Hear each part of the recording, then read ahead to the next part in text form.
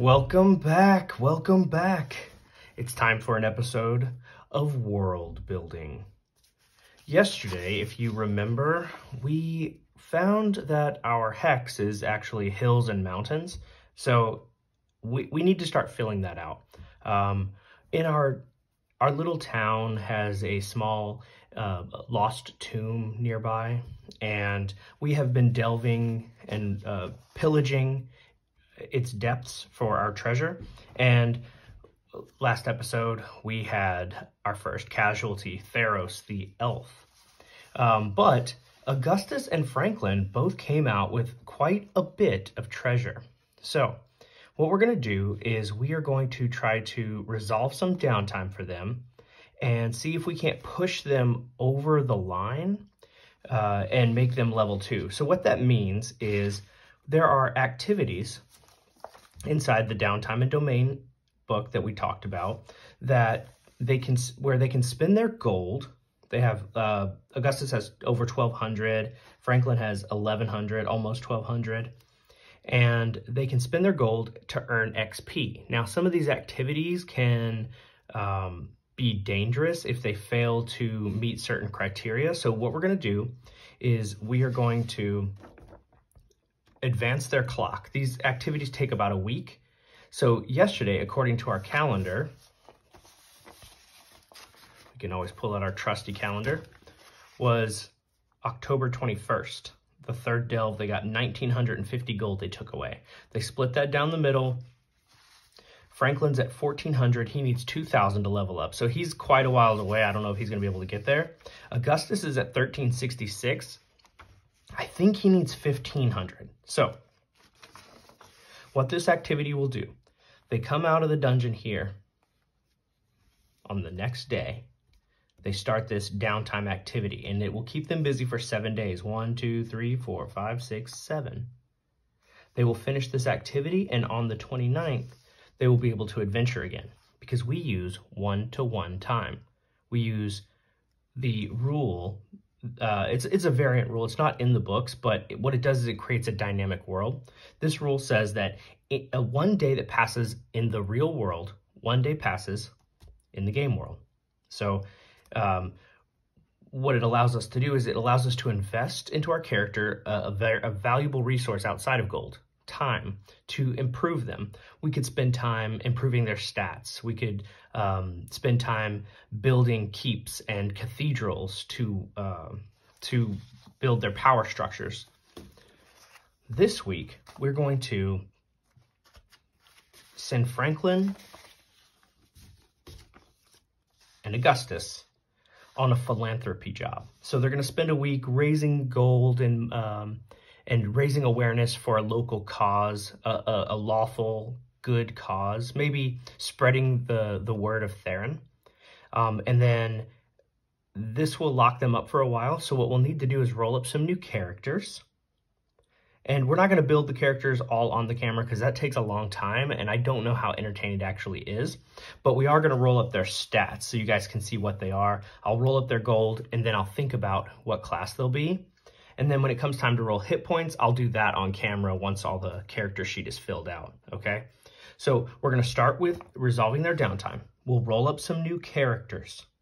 Then we are getting into the very exciting prospect of filling out our hex. We have a 6-mile hex here, and you can see there's little tiny sub-hexes inside.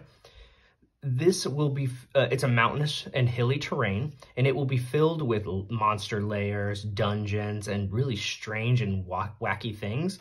And as our new teams are exploring the hexes, days will pass, but we'll be able to uncover new potential adventures. And so that's what we're going to do today. Build the 6-mile hex that we live in. But that will be last. Let's get started. We've already been talking for several minutes now, so let's go ahead and just get this ball rolling. The gold split yesterday, I was unable to do mental math. It's actually kind of challenging to do very easy math whenever you're on camera and you're on the spot. But everybody got, the two who survived, 975. They each got 975 gold each. So really, really nice. So let's go ahead and, oh, I wonder, is my cord even on the camera? Let's move that cord back. so it's not dangling in the way the whole time. All right, so let's open up the downtime book. We're gonna look at the first downtime activity. It's called carousing. And we're gonna send our boys into a philanthropy week, a week of just serving the community, okay? So what that means is each character can trade their cash for experience. They're gonna roll a D8 and multiply it by 100. That's the amount of gold that they spent in the 1 week. It costs gold to make gold, I suppose. The character engages in one of the several activities. We're choosing philanthropy. They spend gold on a worthy social group, and at the end of the week, they make a save versus spells. Now, both of these guys are not great with spell saves, 15 and 16 respectively. So we're probably going to fail the save, and we'll have some kind of consequence because if it was easy, it wouldn't be worth it. So hopefully we can roll high, bump this guy up to level 2, bump this guy up to level 2. They spent the week doing that. If it's not high enough, we could spend another week in downtime because I really want to push them to level 2. I want to get those hit points up so that way he can get his spells and they can survive more than one hit. Because if we learned any lesson from Theros and I think his name was Nullrad or whatever, you die quickly in this game. So let's start with that. Augustus is red, so he's going to roll a D8 and a D20. Franklin is blue, a D8 and a D20. All right, we want to roll high. Okay, so I think Franklin fails with a 15. Let's see. Yeah, they both fail by 1. They both fail just by 1. Oh, but you know what's interesting is they both get 400 experience points. So we're going to set that aside for a second. 400 experience. That puts him at 18. This puts him, oh, he's well over into level 2. Okay, that's good enough for now. But since they failed, now they have to roll on a D10 each to see what is the negative outcome for having failed against their spell. So they spent the gold, they get the reward, they get the 400 XP, they spend 400 gold, so it's a nice one-to-one trade there. But now, what's the outcome for having failed their save? Okay, so Augustus has won. One is the charity is a front for a vicious gang. Start the next session with a broken arm. Cannot use for 4 to 6 weeks, or a broken leg. They get -3 movement for 4 to 6 weeks. Ouch. Okay, so Augustus spent all this time trying to raise money, and he goes to deliver the money. It turns out to be a front, and it's a bunch of hooligans, and they rough him up, and they take his treasure. Okay, so what we're gonna do to see if it's 4 or it's either 4 to 6. So we can just roll a D3. If it's a 1, it's +0, +1, or +2. Okay, so it's gonna be a +1. So it's gonna be 5 weeks. 5 weeks of a broken arm. Okay, so what I'm gonna do, my boy here, ouch, sad to say, starting here, this is when he comes out of downtime. He gets his arm broken. So we count out our 5 weeks. 1, 2, 3, 4, 5. So it's actually in December. I think it's December. That must be December, probably December 2nd. We'll see. We'll check that on the calendar. But I'm gonna write it here. Augustus has a broken arm, which means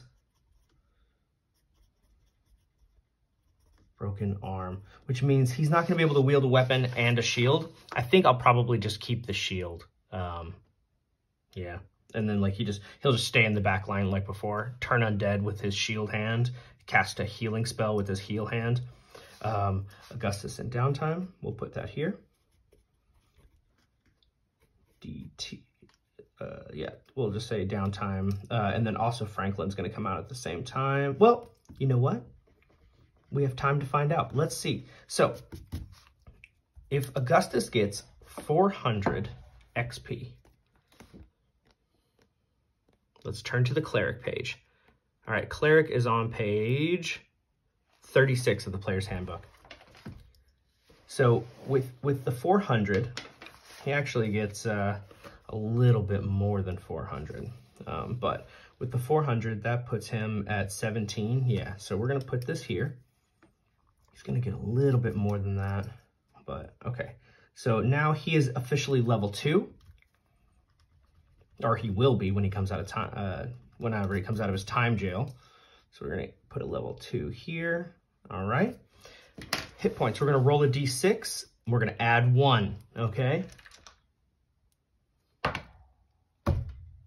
The worst possible outcome. I realize I rolled that off screen. The worst possible outcome, just a 1. So he gets 2 hit points. So he's at 7. Now, that does mean that he is going to be able to live through 1 hit, which is good, as long as the monster's using a d6, which most monsters do. Okay, so he got 7 hit points. Okay. Now, Franklin, on the other hand, when he gets his 400, that puts him at 18. So he is still shy. So we could do another week of downtime, but first we need to find out, he rolled an 8 on his D10. Let's see what happens to him. And if that's wrong, we can always look back in the, on the playback and make the adjustment if I forgot. But I'm pretty sure that was, he rolled an 8 on the D10. An 8 is during a toast, the character's pressured to give more generously. Spend 1d10 times 10 more gold. Oh my goodness. Okay. That is a 0, so that's actually a 10. So he has to spend another 100 gold. Oh man. Oh man. Okay, so minus 500 from Franklin. That puts him at 693 minus 500 or 400 puts him at 834. Okay, so what I'm thinking is I have the gold. I could go ahead and keep Franklin in downtime for a little while longer, bump him down for another week into November. That's what I'm thinking. Yeah, okay, we're gonna do that. So Franklin, one more adventure. Let's try to remember to roll where you guys can see it. All right, if I roll high enough, I don't have any like negative here. Okay, I did roll high enough to not have any consequence, but I got 100 XP and I lost 100 gold. Okay, so there's no negative here. Get 100 more. That puts me at 931. And there's some, there is some like bonus there as well. So I also got an additional 50. So I'm actually at, because I get a 10% bonus, I'm actually at 1981. I can do some, there's an activity where I can spend adornment. Oh, here's what it is. A character cannot spend over 50 gold a day, but they can exchange a maximum of 200 gold for 100 points of experience. I will just spend 1 day and 50 gold to bump him up over the line, which will put him out of his time jail. Not on November the 4th, which is what this day will be, November 4th. It'll actually be November 5th, Franklin comes out. So what does that mean for my game? It means I cannot play with these characters until Augustus on the 28th, but he'll have a broken arm, and Franklin on November 5th. Okay, so what does that mean? We're making new characters. We're going to explore different dungeons, different parts of the hex, and fill out the world a little bit more. But before we do, we have hit points to roll. He is a level 2 bro. This will put him another 50 here.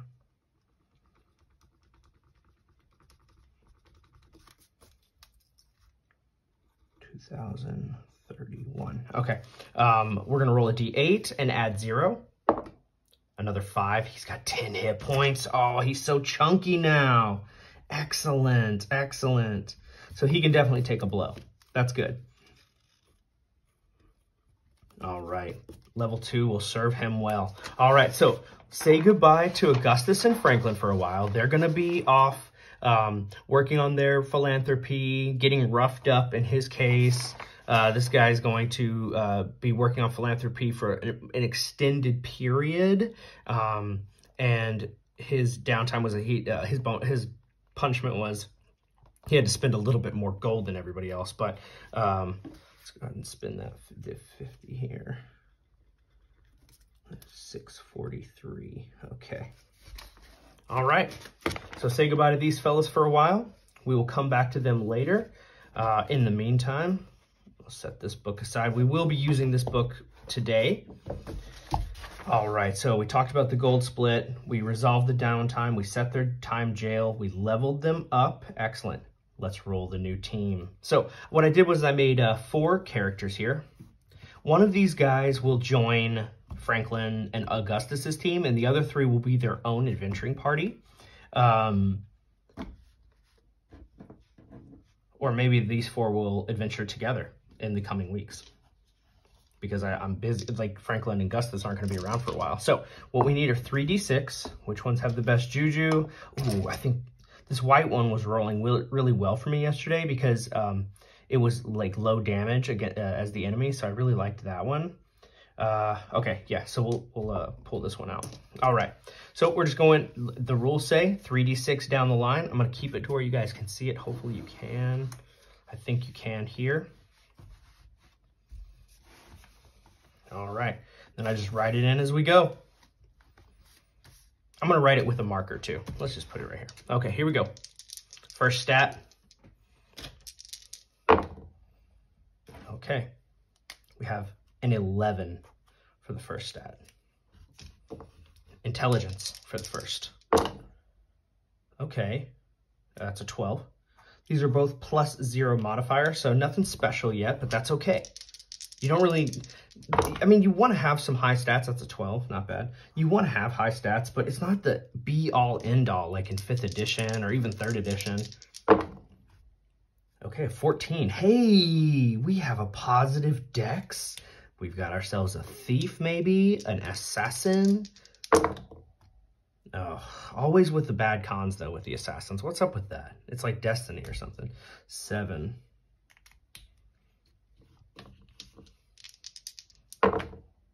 Hey, here we go. 14 charisma. You know, it could be like a bard. Because bards want to be in the back, blasting stuff. They have a charisma as their prime requisite. Okay, let's look at how much gold.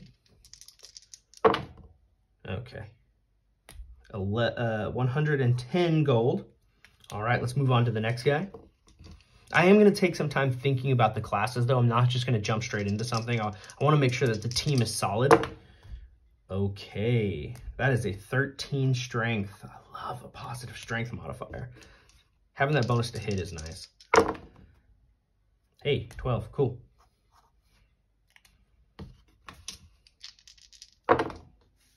Oh, very, very nice. That is a 14. We have a really interesting character coming along here. Not that great, man. That is an 11 total. Con, come on, high hit points. Oh, I think I cursed myself. 2 7 cons. Those are both -1 cons. Ugh. Yikes. This guy is not charming in any way. He has a 6 charisma. Oof. Okay, but, you know, he could just be like a big, tough, meaty guy up top. This could be a paladin. I do wish I had like a better charisma, though. We'll see. Let's see if he can even be a paladin. We'll have to determine that later. Character number 3, here we go. Okay, a 10. The reason why I keep putting the lid back on this is it's a micron and they dry out and they're actually pretty useful, so I don't want that to happen. Okay, 10. Vanilla Man. Hey, 13 wisdom. Could be a druid. Could be the druid I was looking for. 12, okay.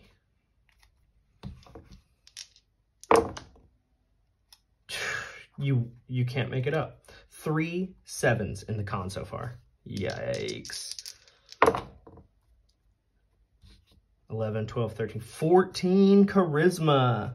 Wow, okay, so I see here we have a 14 charisma, 7 con, 7 con. That's funny. Okay, last guy. Maybe we'll have one guy with a positive hit point modifier. Strength first. Okay, yeah, 11, not bad. It is what it is, we'll take it. Yikes. Yeah, just not great. He is not an intelligent fellow. He's a little slow on the uptake. Oh no, and he's not wise. This guy might be meat shield number 1. Let's see. Oh no, 5, 6. What? No, dude. No. 11. Boopity boopity boop. And charisma 7. Yeah, wow, that is just absolutely terrible. Okay, so what we have here, oh, we got to roll the gold too. I forgot to do that. All right, so for dude number 2 times 10. Man, yikes, he's a little bit broke, huh?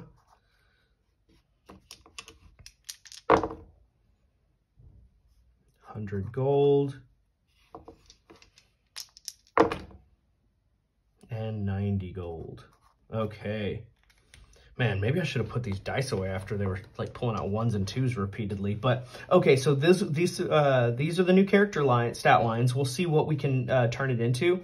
I think we have some positives here. This is pretty good, aside from like the back end. Generally pretty good. We can make something with that. This guy's solid. Okay, this guy's just, we're going to put him in the front. He might just be like a, well, he doesn't have a negative on his con, so we could just, like a dwarf. Dwarves are just great because, like, they can see in the dark. They have infravision. They detect room traps. They notice, like, little, like, curves and manipulations in the dungeon. They're actually pretty useful, and as long as I can, like, make the stat line meet the prerequisites, then we can have a dwarf here. But we need to move on because this episode is going to be quite long building the hex. So let's get started building the hex. So in every hex, every 6 mile hex, it's filled up with 31 sub hexes.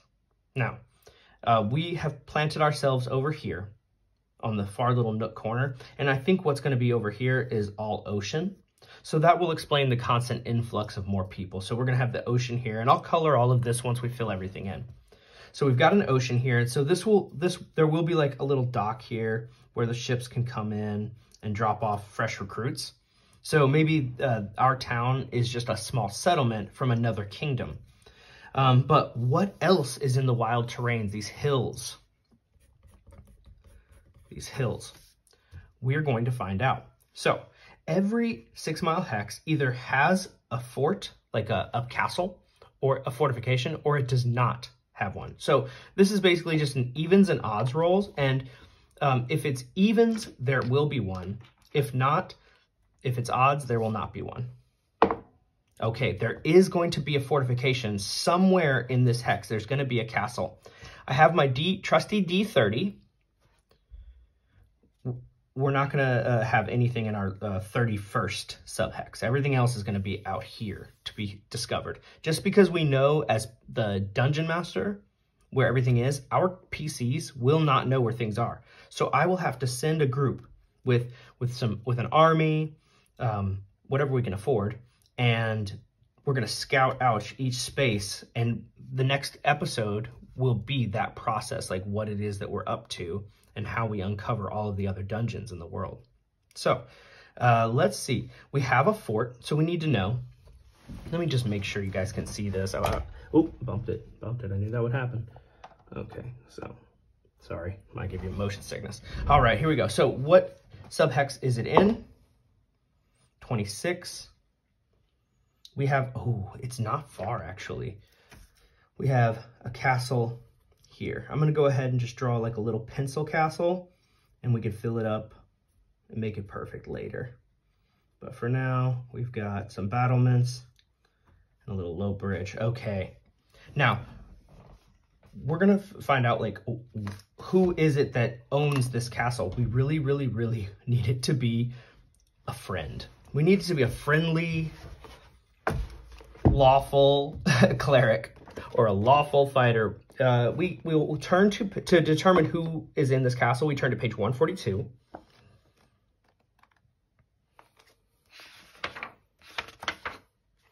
And it says stronghold here. So there's a list of either an arcane magic user, a divine cleric or a paladin, or a fighter or a knight type. These are the 3 different types of class that will be inside the keep, who will actually rule this space. So 1, 2, or how about this? 1, 2, 3. I have a D3, so let's use it.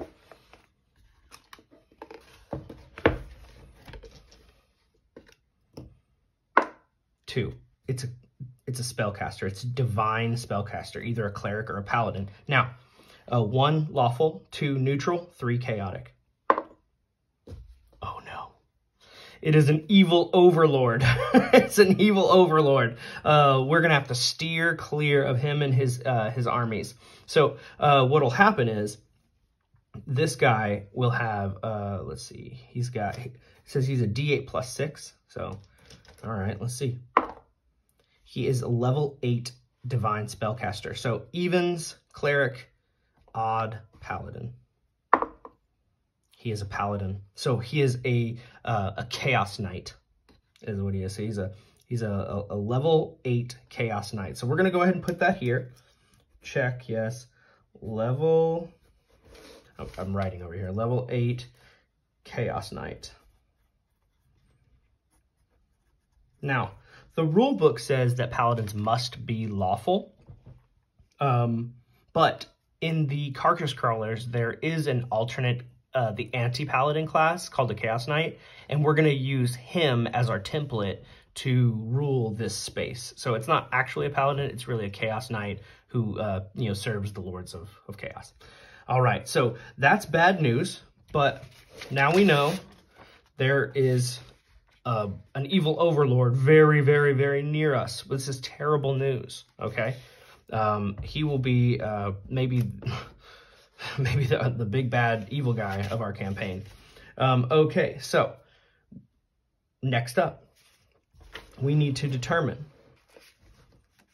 how many population centers are there. So on page 135, we will use the wilderness subtable for barrens, hills, and mountains, and we're going to roll on the humanoid chart. So how many are there? There's 0 to 2. So we'll say 3 is none, 1, or 2. Okay, so there's no humanoid, 0 population centers. Okay, maybe the Chaos Lord destroyed every one of them. For ruins, we have, these are like dungeons and other adventures. It's a D4 plus 1. So we already have one, the Lost Tomb, that we know about. So we're gonna roll a D4. There's 2 more. There are 2 more ruins or dungeons or something in our hex. So we're gonna find out, where are they? Number 2, that's all the way over here. Okay, so we've got a dungeon here. And we're gonna just put a little D for dungeon. Oop, that's a B. Oh my goodness. We're gonna put a little D for dungeon, okay? And then we're gonna roll one more, 21. 21 is here. Okay, so we have another dungeon here. Now, what are these dungeons? Now, you might not be able to see this, guys. I will fill this in with a black marker later. One of my commenters, he left a message suggesting erasable ink. I think I'm gonna do that. I'm gonna pick up some erasable ink pens so that way I can darken this up and you guys will be able to see it a little bit better. But before we do that, because I haven't gotten around to the story yet, we're going to go to page number 12. And we're going to see what kind of dungeon is it going to be. So the first one is a D6. Move these out of the way. 4. It's a subterranean delve, so like a mine, or yeah, maybe even connected to the Underdark. Ooh. Okay, we're actually going to put Underdark, UD. This will be an Underdark complex. All right, and then the next one will be 4, also, but we're going to change it up. This one will be a mine.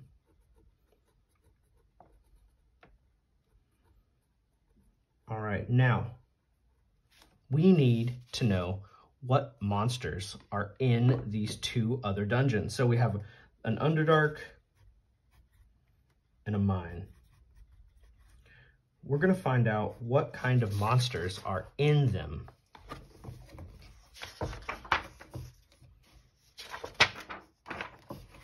Okay, so let's see. We've got all kinds of charts. Let's see. Do we have like an Underdark? No Underdark table. Yeah, let's see. How can we determine what would be down there? Maybe in... Ooh, yeah, well, we might have to do a little metagaming here and choose monsters that are down there. Okay, well, how about this? We're going to continue to use the Barrens, Hills, and Mountains random chart and see what it is that it gives us, and maybe we could use like variations of those monsters to make it make sense for the Underdark. Okay, so in the first one, we're going to roll a d8 to see what it is. So, okay, the difference in a dungeon and a lair.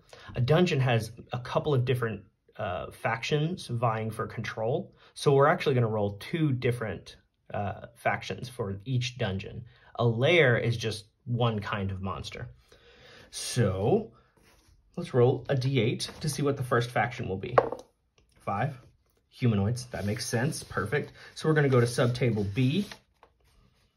Barrens, Hills, Humans. Oh, humanoid, sorry. Here. Okay, and we will roll a d20 for this. 14 on the humanoid is orcs. Orcs are in the dungeon. Orcs are in the dungeon. And that is just one faction. The other faction will be, let's roll both these at the same time. 1 and 19. So 1 animals of some kind. Okay. We go to subtable B, we go to animals, and then 19 on the die. So all the way down, dire wolves. Okay. So, okay. So this is a subterranean deal. So maybe like the orcs are trying to invade the dire wolves cave. Oh, okay. So whenever the heroes get down there, they're going to be vying for control. Okay. Let's come over to the mine. Now we're going to do this process again. There will be at least 2 factions. I say 2 is pretty good. We're going to roll a d8 on the mountain hill chart. We get a 3, a dragon, and a 6 on the dragon 1 table. That's actually over here. The dragon 1 table. 6 is a copper dragon, a lawful bro. He's been hiding down in this mine. Oh man, and he's just in the shadow of the evil overlord. Oh, what is he doing battle against? Let's find out. 6 humanoids, 11 on table B. That's over here. These are humanoids, right? Yeah. Humanoids, 11. Jackalweres. An army of Jackalweres are terrorizing this good dragon. We need to go rescue him. We need to go help him, you know, and maybe he'll reward us with just a fraction of his treasure, or maybe a magic item. Yeah, maybe. Okay, so we've got a dungeon here, a dungeon here. We don't know these are here yet. Remember, we have not mapped our hex. Okay, so we've got the dungeons taken care of. Now we're going to lairs. So lairs are strictly one kind of beast. So it's a d4 plus 2. Let's see how many we get. 1 plus 2, so 3. You guys can see it. 3 different lairs. These are the ruins over here. Over here, we're going to do lairs. 1, 2, and 3. All right. Lair number 1. We're going to use the same chart to dictate what it is, only this time there's no competition. Instead, we multiplied the number appearing by 5, and that's what's going to populate their space. Oh, we haven't populated this space yet. We can do that in a moment. Once we get all of the monsters listed, then we'll just go through and populate everything. All right, here we go. 5 humanoids. 11 on the chart for the humanoids. Ooh. Oh, wait, hold on. Let me make sure I got that right.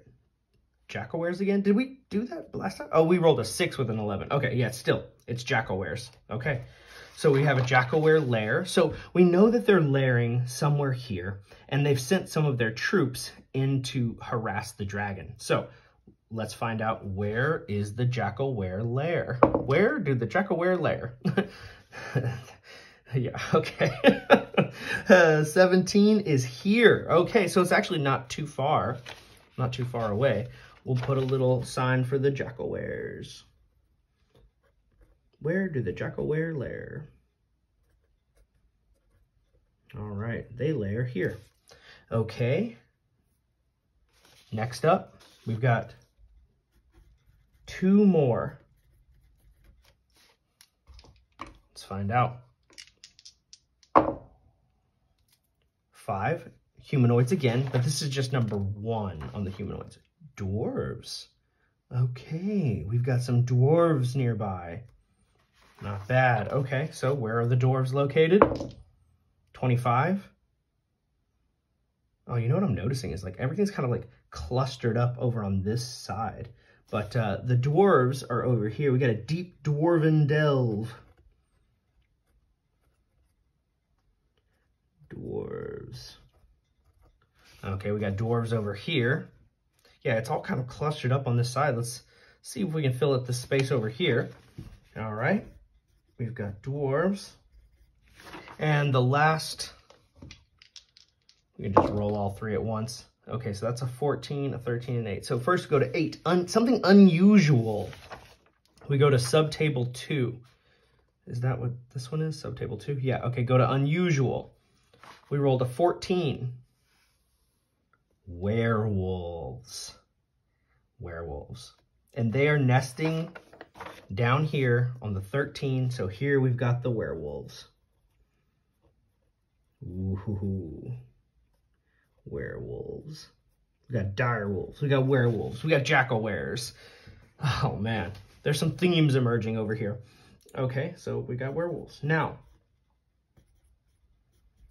we're going to find out how many of each of these there are. So to do that, we just go to their monster listing. Let's see. Let's start with orcs, right? Orcs. Oh, orcs. So numbers appearing in a dungeon, 1d6 times 10. So that is 1d6 times 10 is, they got a 3 on the die. I don't know if you guys could see that. I have a tendency of moving off of the, let me just make sure I'm like even remotely close. Okay, you guys can all see all that, excellent. Okay, so there are 30 orcs. We're gonna put a 30 here. How many dire wolves are there? Any more O's? Okay. Wolves, I don't know if it's under wolves or dire wolves. So let's first go to wolf. I think wolf probably makes more sense. W-O, dire wolves, okay. 2d4, let's go ahead and roll that up. And this will be how many are in their cave network. We've got 3 dire wolves. Well, these are big boys too. They're They're going to put up quite a fight. Okay, the dragons, numbers appearing, always going to be 1. Okay, Jackalweres. Now we have a couple of those. A couple entries for those. A little too far.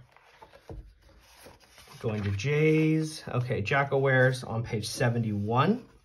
Ah, okay, okay. So the number appearing in the dungeon is 1d4. So there's only 1 here.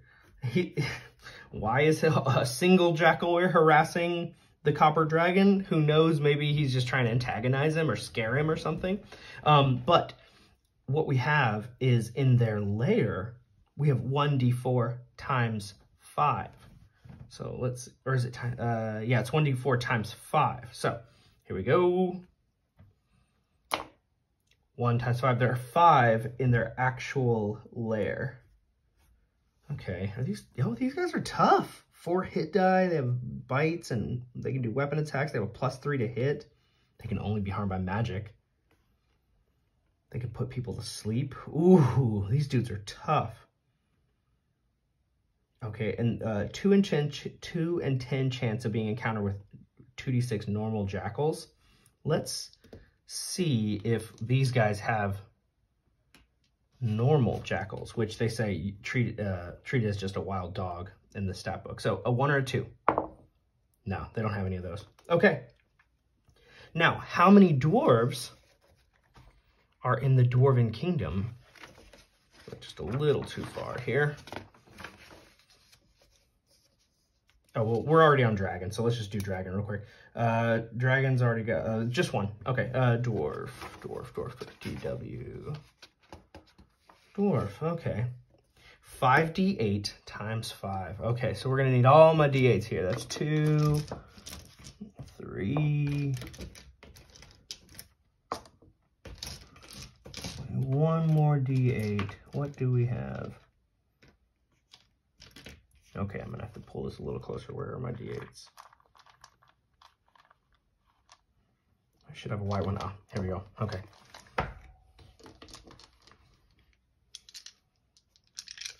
We're going to multiply this number by 5. Oh, looky, looky. Okay, we got 18 here. We have 24, 25. This is a massive develop. 125 dwarves. You know, that might be the only reason why this guy hasn't taken over. There's 125 dwarves that are just causing chaos against the Chaos Lord. Okay. And the pack of werewolves, the last thing we're going to check. Yeah, I think that's under L's for lycanthropy. Werewolves. Okay, so we got 2d6, and we're going to multiply that by 5. 4. Okay, 9 times 5. 45 werewolves. Yo! They are stacked. They are stacked. Now, if we catch them in their human form, they're really not as dangerous, but they're gonna go beast mode as soon as they can, jump their armor class up. Yeah, these guys are tough. Groups of 5+ are led by a werewolf with 5 HD. Oof, he's a +2. Okay, so we have got we've got a fully fleshed out lair system. We've got, oh, some hamlets. Okay, so that's a D6 + 2. Okay, so there are going to be 7 hamlets. These are small little like civilizations, like little like tiny groups of families of like 4 to 5 families. Not a lot, but we are going to go ahead and map them and put them down. So it's page 135. And we roll on the humanoid chart. All right, we are winding down now. This is the last little detail. We're gonna roll on the humanoid chart. Oh, here, okay. So there are 7 of these in total, and these are like small clusters. So let's go ahead and see what it is that we end up with. 8 gnomes. 1, 2, 3, 4, 5, 6, 7. Yeah, 7 total. There's a little village of gnomes. 11 is the Jackalweres. So this is like an independent group of Jackalweres. Maybe they're outcasted from the other lair. We also have frost giants, massive enemy. A very small cluster of frost giants somewhere up in the hills. 17, a titan. A titan. I don't even know exactly what that means, but it's scary. All right, number 5, we got 9. Goblins. A goblin clan. Oh, goblin clan. All right, and then number 6 is 10. A black hag. A black hag, granny. I'm gonna put black in parentheses here. A black hag. This hex has got some adventure to unfold. Last thing, 12. Kobolds. Okay. Now, we can map these little guys, and then that will be it for the episode. Let me make sure I've got all my features. Yeah, well, okay, we can do all that later. All right, cool, perfect. Yeah, so let's go ahead and find out where these people are. And I'm just going to put a number for them and then refer back for their little hamlet later. It'll be a group of maybe 20 people at tops. 19. Where's my 19, 18, 19? Okay, so we're going to put number 1 here. The renegade Jackalweres are at 17. Oh, but they're in the same area as the Jackalweres. You know what we could do? We could double their numbers. We're just going to double their numbers. Yeah. Yeah. I mean, Destiny has decided there's a small hamlet and there's the lair there, so they're going to double their numbers.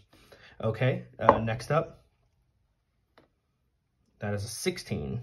16, we have the frost giants. Okay. Ooh, number 1, all the way on the other side, the Titan lives alone. The far reaches. 30. Oh, right next to the hamlet, we have the goblins. Oh, the little gobbos coming to cause mischief and all sorts of trouble. Okay. Where does the hag live? 15. Man, everything's kind of like clustered up. The hag is at 15. And the kobolds at 23. 23. Got the kobolds. All right, that is it. So if you have any ideas for more names, we did get a Theros Jr. option, so we'll see if that works out for us. But any more names, go ahead and put those in the comments, guys. Thanks for watching. This is how you build a hex using old school essentials, and you can play and do all this stuff by yourself at home. It's actually really fun to build a world. So now I will send out a druid and a scout, and we are going to start mapping out each of these hexes. We're not going to find anything for a bit, but unless if we end up going this way, we'll find out. The dice are going to determine that. But we're going to hit a bunch of different things. We're going to have adventures. We're going to unlock dungeons that my other heroes can go investigate. It's going to be a great time. All right, guys. See you next time.